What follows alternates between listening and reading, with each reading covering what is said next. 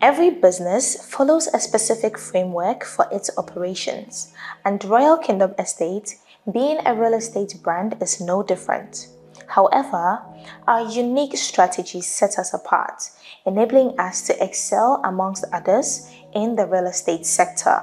Once again, we are pleased to have Mr. Danny Angels, the President and CEO of Royal Kingdom Estates, share insights into our business approach that we believe can positively influence you and your ventures in highly competitive business environments.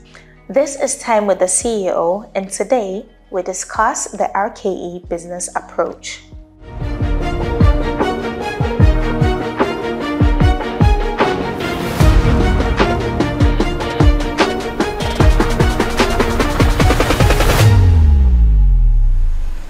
Hello, RKE family. It's another exciting day, and I'm happy to be here to discuss this wonderful topic with you. When it comes to approach or model to business, there are several conventional approaches, but in RKE, we have developed very practical models that works well for us and our client, and I'm happy to discuss some of them with you. In fact, fundamentally, business is all about people, solving problems about people. So our first principle that we consider is people-centric. We make sure that we are people-centric. Every policy, terms, and condition is geared towards making life easier for our client. For instance, we go all out to make sure that our clients are happy. In most cases, when clients are coming from abroad, myself, even as a CEO, would have to go to the airport at times, pick them up, take them to their residence, make sure that we take them to the requisite agencies, to get their Ghana card or non-citizen card, make sure we get them a place to sleep and all that. We go all out to make the business like a family. If you have a challenge, you call us anytime. We will be at your need every step of the way. So our approach is to make sure that people are at the forefront of every service that we are rendering. And let me cite one example. A client contacted us from the US. She was so happy to link up with us.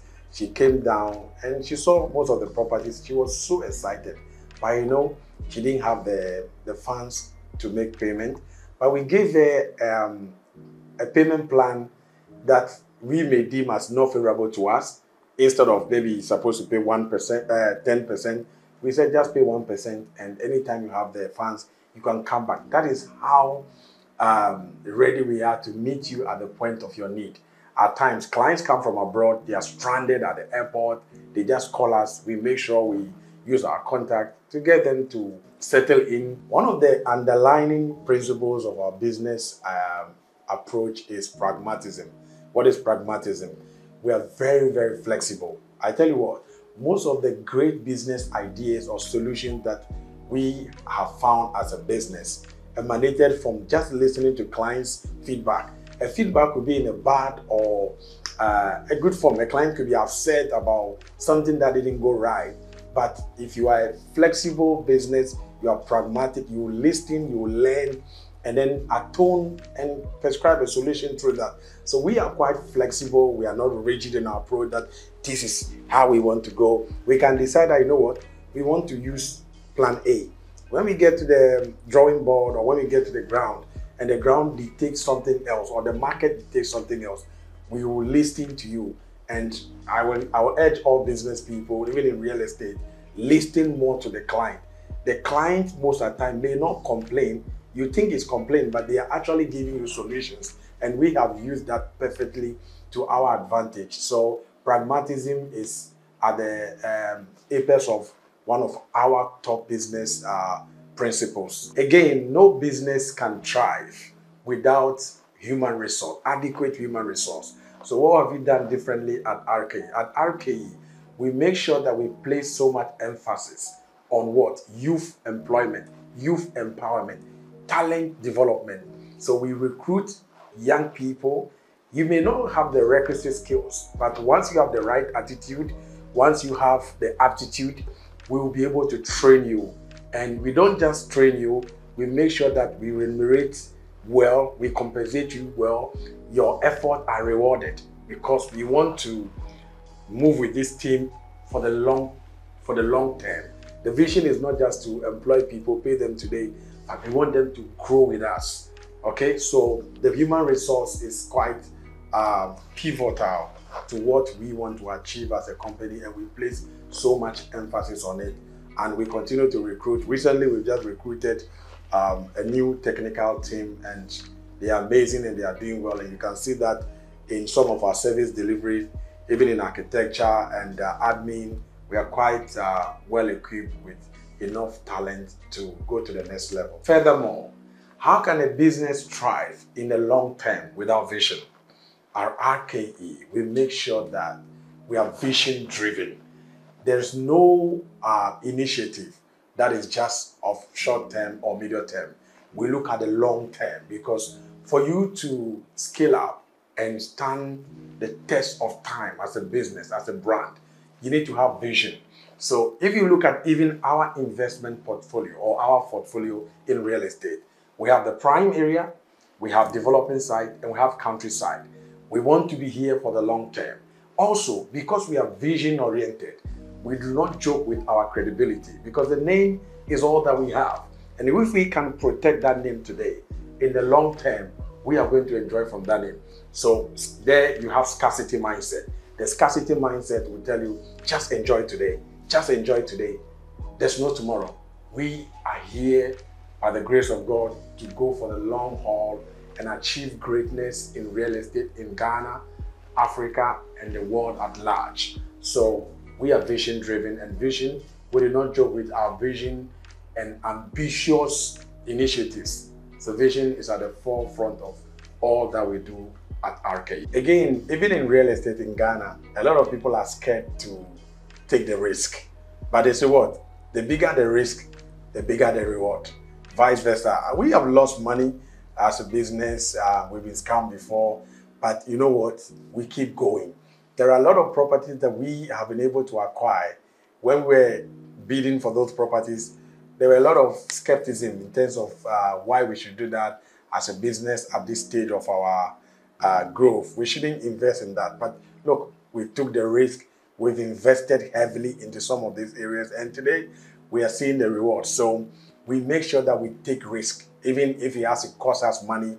Sometimes some of the properties are a bit expensive, but what do we want to achieve? We want to what? Expand our tentacles. We want to cut across various segments of the market. We may not make a lot of profit from some of the properties just by the amount or the purchasing power at the time, but it serves as a platform for us to leverage on to get to the next level of where we want to be. So as a business, at times you don't make profit, at times you don't make money, but then you invest and take risk so that you make a good name for yourself. Then you enjoy from that name in future. So yeah, risk taking is of utmost importance again, and we take a lot of risk behind the scene to get some of the properties that we have available on the market. Fundamentally, you have to impact society, right? So we do not joke with our corporate social responsibilities. We are humble to say that, and we are humble and proud to say that we have touched lives. As we speak in RKE, we have widows, we have people who are less privileged in society, like orphans, who are on our payroll. We pay them monthly, we pay school fees, and we want to expand this and reach thousands of less privileged people in society. Because look, all that we have is to make sure that we share the little that we can get. You may not get everything before you can give, but the little that you have, you should be able to affect communities.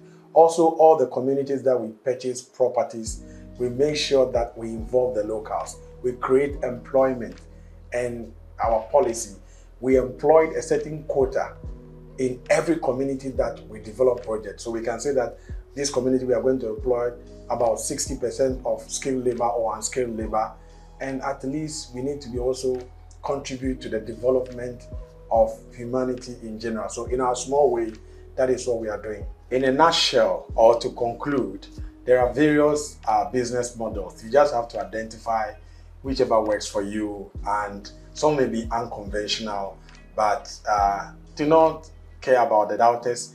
Continue to strive to be better, create a niche for yourself and operate within that niche and solve problems. It's all about identifying problems and solving these problems. Thank you so much for always spending time, your precious time, to listen to the few nuggets that we always have to share. I hope this helps somebody out there, and we are thankful for the opportunity to be here, and you guys are part of the RK family. We are very grateful and we thank you so much.